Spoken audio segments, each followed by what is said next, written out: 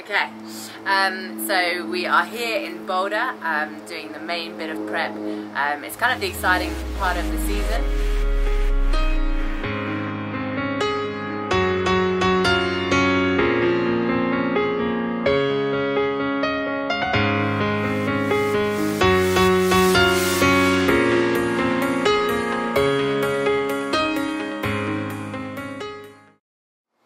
Okay, well let's hope these dogs keep quiet too. Okay, say when.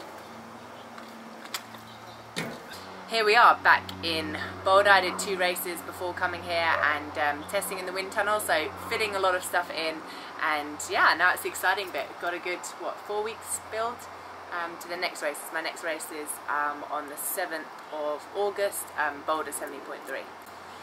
Yeah, so I think the biggest thing for us now is obviously the Collins Cup and the World Champs in St. George, and we went to St. George in May with the big idea of reconning the course and making sure we could dial in as much as we can, and with it being a championship race, it's always attracts a good field, so it was great to go out there and check it out, see the course, race against fast people, and see what we could learn from that going into the World Champs. So with me coming out a little bit earlier than planned, we're going to try and bring you some cool content, bring you into our lives a little bit, bring you into the training life, do a couple of strength and conditioning sessions. Yeah, kind of just bring you into everything and help you understand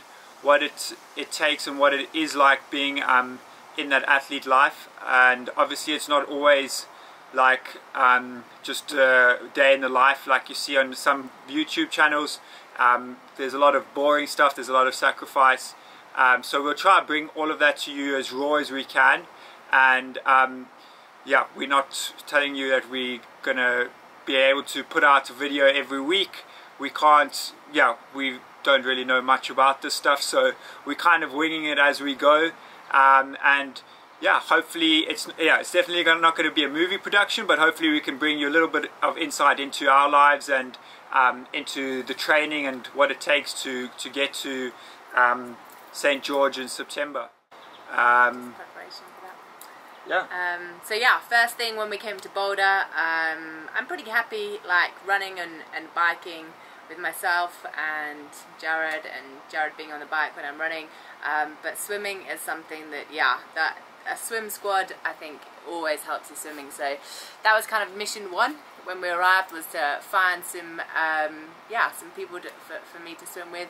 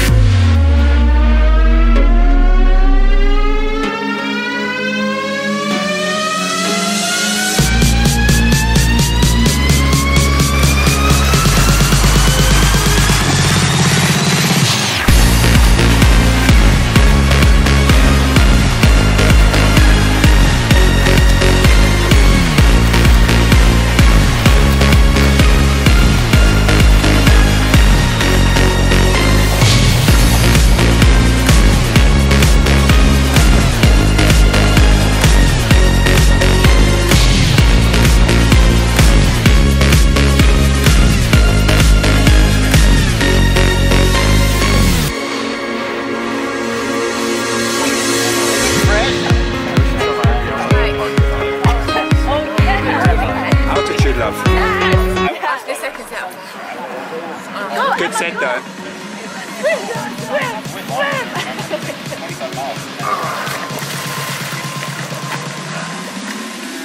started off with some exploring around where we're staying. So we're staying a little bit outside of Boulder in a small little town called Niwot. It's pretty Dog cool. City, which helps missing, yeah, that's the thing. I miss Gotcha so much. I feel like now we have a base, and we were a while in lockdown in Johannesburg. Yeah, flip, I got a little bit homesick. But we FaceTime him every day. He's with Jared's parents, and he is getting spoilt, loving life. The first time I was here, we did what, like an hour cycle? Just to spin the legs out and explore, and Jared tour guided, and he took me, he was on the mountain bike, I was on the TT bike, so he was like, yeah, I'll just go up this road, I'll meet you here, and then I'll show you the way back. 2 hours later. Yeah. He was like, right, left, and you'll know where you are. I had zero clue where I was. So yeah, that was a good way for exploring. So that a was bit the extra. first Saturday we were here. Yeah. The Sunday, the first Sunday we were here, we went out on a lap, just running from home, out on the trails out of the back of Niwot towards the res. I was on the mountain bike, so I could be a proper tour guide. And yeah, it's really nice here that you can literally run out your back door onto trails, and you can run endlessly on trails, not having to go onto tar roads, not having to avoid cars or traffic lights or anything like that. So it's always nice getting out to the res, big open space, and seeing a few strong runners and active people all out around there. Yeah, it is. It's a nice sporty place. It's got a good vibe. We joined Rally Sport, where we're doing our swimming and things with. That's been cool. I finally got to meet Erin after, yeah, lots of doing her virtual stuff online and Zoom calls, yeah, and just learning about the concept of foundation training, and yeah, exploring more into that. It's been super cool.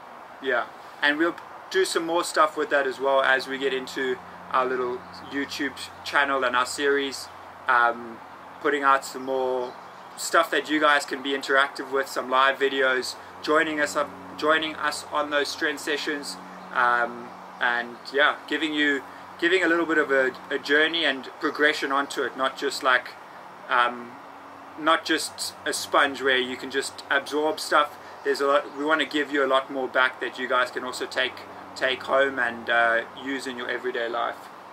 But yeah, then what else have we done? We've done some. You've done some spicy sessions already mainly on the running. Yeah. Monarch Road. Sessions. Yeah. Ran down the famous Monarch Road.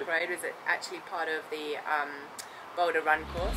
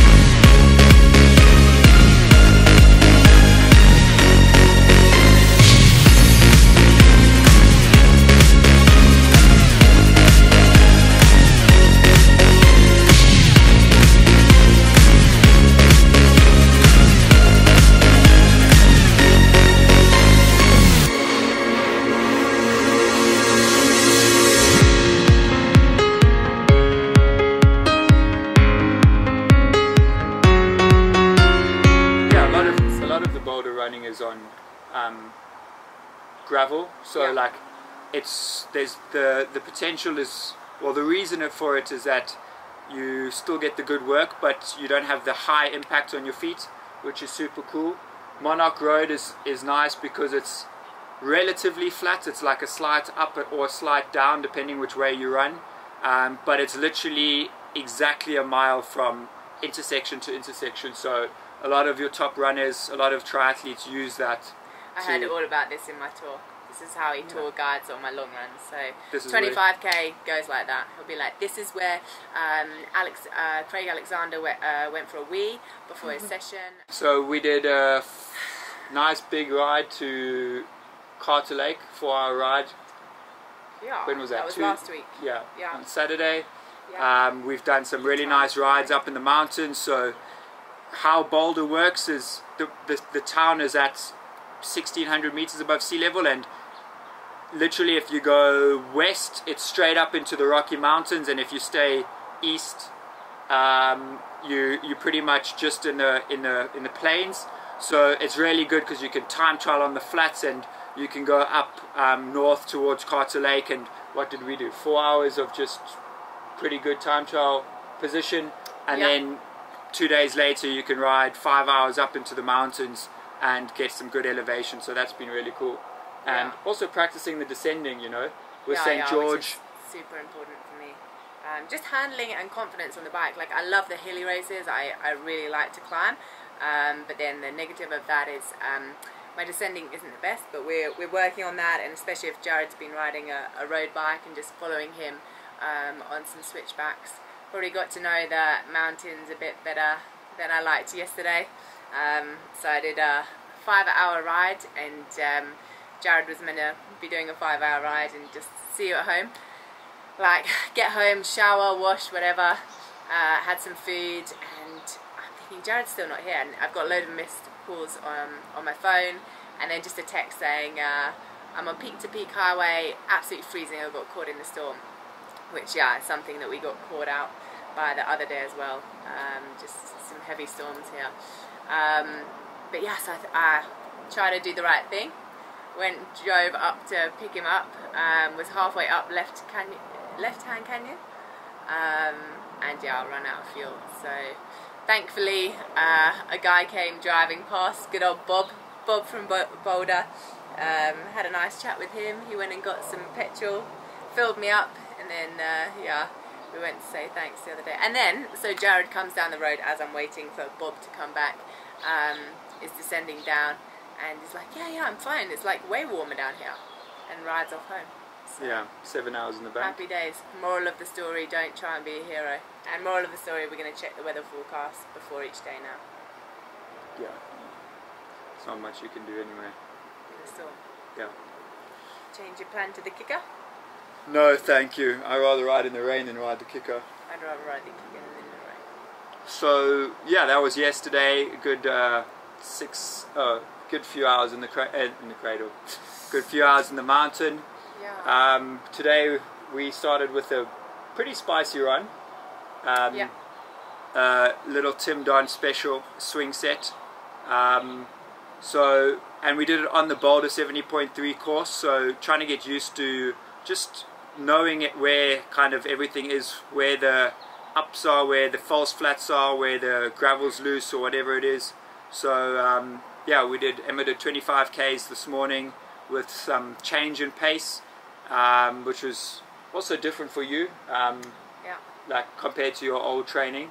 But yeah, one of the big things about being in Boulder before this race is acclimatizing to the altitude, because it's hard. It's definitely taxing on the body, and learning how to control yourself and control your energy expenditures is pretty important. So yeah, it's been good to be out here. Murphy's just fallen asleep. I think this is quite boring. His head's literally just dropped. But it's nice. It's been like, yeah, it's felt like homely, like staying with a family, having a little dog to look after, and I think that's what makes it definitely easier, us being here, is that we're in a house of friends of ours' house that are currently away, so we are doing chores, mowing the lawn. You are. But I think as well, everyone's just been so friendly here. I'm busy. Mowing the lawn, doing chores. It's not just like you're in a hotel or an Airbnb where you've got like just your small little space, you know. It does definitely feel like home, and I've been here for 5 summers, so everything except 2020. So it feels like pretty much like home here. Yeah, well, for me, who's never been here before, I think it's super cool. Just how many friendly, just nice, normal guys are here. We went for dinner the other day with some friends, and I don't know, just everyone's super welcoming, super friendly, and so far it's been a great time.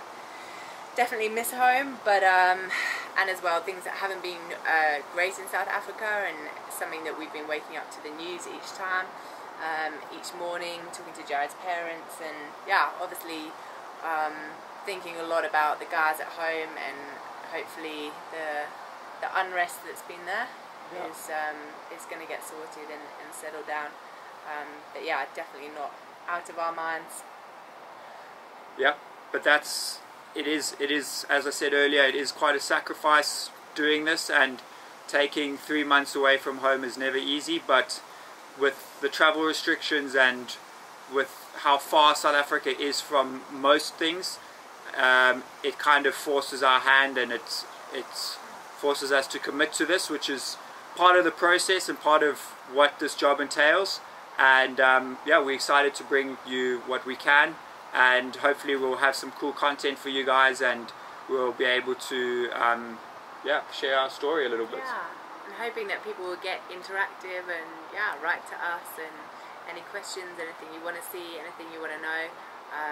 Yeah, the idea of this is to be honest, open, and like you said, get some raw stuff out there. Yeah. The good, bad, and the ugly. There's plenty of ugly. Yeah, there's lots of ugly, but lots of good, and a little bit of bad. But yeah, bringing you our lives, what we do day in, day out, mainly what Emma does and what I tag along on. And a bit of Murphy. You're gonna be and a bit of Murphy. We'll make Murphy famous. Show Murphy to the camera. Yeah. Do a Lion King. No Lion King for you. Yeah, this is our adopted dog, Murphy. Murphy O'Gorman. Are you Irish or are you American? He's actually Australian. He's just very cuddly. Aussie Doodle. Aussie Doodle. So, yeah. Hope you guys enjoy. We'll bring you as much content as we can. And if you guys have got any suggestions or any queries or anything like that, drop it in the comments, and the usual fun things. Yeah. Subscribe, like, all of that kind of stuff. And yeah, let's get this ball rolling. Let's do it.